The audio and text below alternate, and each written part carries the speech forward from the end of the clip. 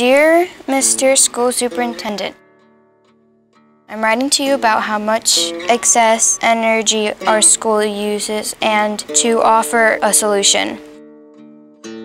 Young folks these days do have more of a sense about what these things mean and don't have a problem with holding their own teachers and adults and principals accountable for good energy practices. The letter from Isabel was great, and it really helped connect the district level concept to the students, which is where we wanted to be in the first place.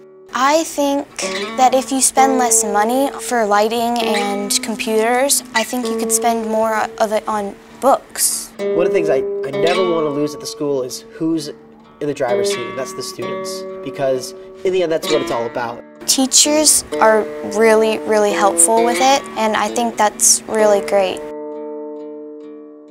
What excites me most is that, these kids are going to grow up with a platform of positivity around this issue. And I think that's what's really going to, change the world.